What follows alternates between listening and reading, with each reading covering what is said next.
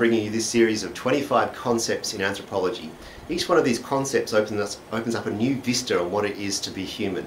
And today I want to talk about rationality, traditional and rational actions. And I'm going to be drawing a lot on the work of Max Weber again. Now I'm going to talk about initially 4 kinds of actions: traditional action, affectual action, Wertrational and Zweckrational. Traditional, affectual, Wertrational and Zweckrational. Now let's consider killing a chicken, for example.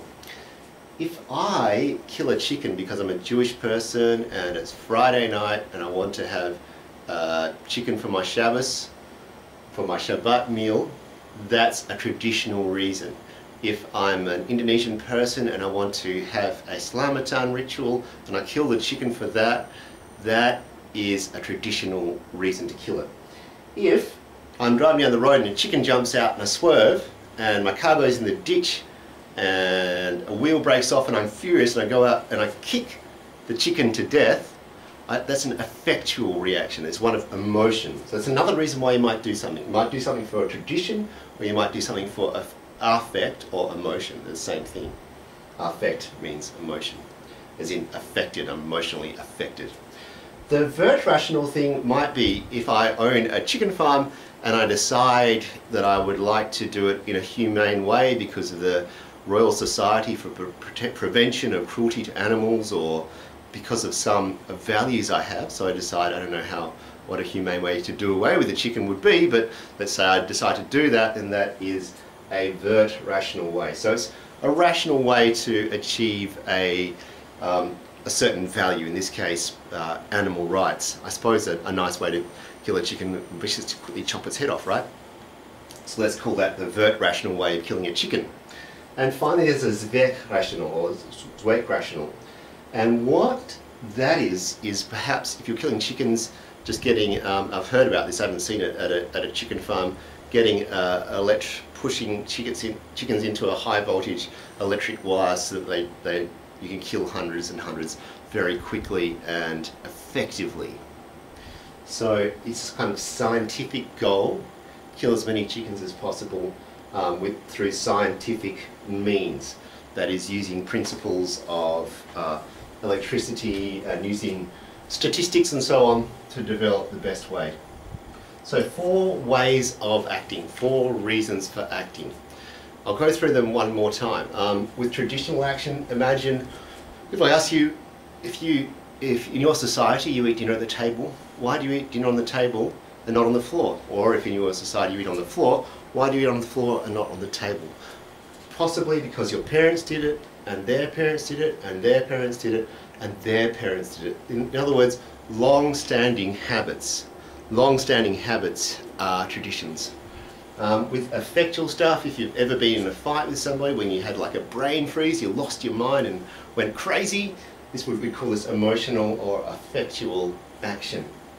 If, for example, you go by a shop and you see they've got a sale on apple cakes, they only cost the equivalent of like 10 minutes work, so in Australia that's like $5, but you decide, oh hang on, the right thing to do is to make my own apple cake for my friends or for my children or for my family, whatever.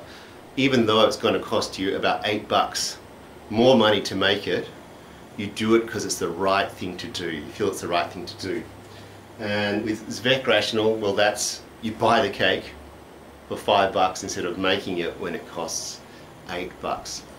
Now, Weber saw the modern world, modernity that is, so we say the period from 1500 onwards, as being increasingly dominated by this form, Zweckrational or Zweckrationality. He saw this as a disenchantment. So this is a negative thing. Even though in anthropology we don't typically make judgments, we suspend judgments, Weber was an early exponent and also a sociologist. He made a judgment. He said what's happening in modernity is a terrible thing. It's like an iron cage that descends around all of us. and he sees this as a disenchantment of the world. And I'll look at that later in terms of religion, but I want to give some more examples of what I mean by Zweckrational. So let's go back to our idea of base structure and superstructure, which I've talked about in other lectures in this series. Excuse me. Much better. I'll cover my mouth again. Why do I cover my mouth? Because it's either it's tradition. I could effectively go or anything else, but the traditional way is to do it like this, tradition. So that's a traditional way to cough. Lucky I got a frog in my throat. So let's return to the idea now. We want to look at Zweckrationality in different aspects of modern life. We're going to start at the base. The simplest way to think about is in terms of economy. In the pre-modern period, of European history, let's take Europe as an example. The economy was very, if you like, complicated, governed by small areas, different rules, different interactions, different kinds of property ownership, different forms of taxes. And that was the economic form of, if you like, feudalism. Now, from 1500 onwards, this becomes increasingly rationalized. And by this we mean Wertrational, which means the most efficient way to achieve the end. So we get, for example, economic systems in which ownership of the land is given to the bourgeoisie, those who are most efficient within the capitalist system of using the property. Previously, it hadn't been the most efficient people. It was the people who were thought to be born with blue blood, that is, the aristocracy. So we go from aristocrats to bourgeoisie, to the owners of property. We go from complicated tax systems to increasingly universal and simple tax systems. Maybe more onerous, maybe less onerous, but in any case, much more simple. And based not on oral rules, but on written laws. So that's the basic kind of economic change, which takes us from feudalism to capitalism, from pre-modern to modern, from tradition to Zweckrational. That's in the economy. We could think about it in terms of law. This happens earlier in England, under the reign of Henry II in particular. But let's say in the medieval period in Europe, the law system is extremely complicated. There are little areas with their own laws, own systems, and different procedures for different laws. So if I kill somebody's chicken on a Thursday, it's a different rule. If I kill somebody's pig on a Friday, it's just a different procedure. One, we have 5 people in a jury, the other case we don't have a jury, etc., etc., etc. This becomes more uniform, more general, and more abstract throughout all of England. And this is, if you like, the rationalization of the legal system. We also see rationalization of government, where instead of various laws with various kinds of systems of ruling over their subjects, we get the development of a bureaucracy in the form of a state and equality amongst citizens. So also in government and law. And most particularly, if you like, from the superstructure, from ideology in the realm of thought, we get the development of science, which is looking again for generalized, abstract, and universal laws. So the development of modernity is the development of Zweckrationality. This is a profound idea thanks to Weber. I'm going to repeat it. The development of modernity is the development of Zweckrationality, which is scientific means for achieving scientific goals. And these are more generalized, more universal, and more abstract. Now, I'm going to talk about this in relation to one of my favorite subjects, which is religion. Generally, the process of modernity, the process of rationalization, has been a decline, generally, of religion and a rise of science. But let's just look at religion itself. Let's just look at religion itself.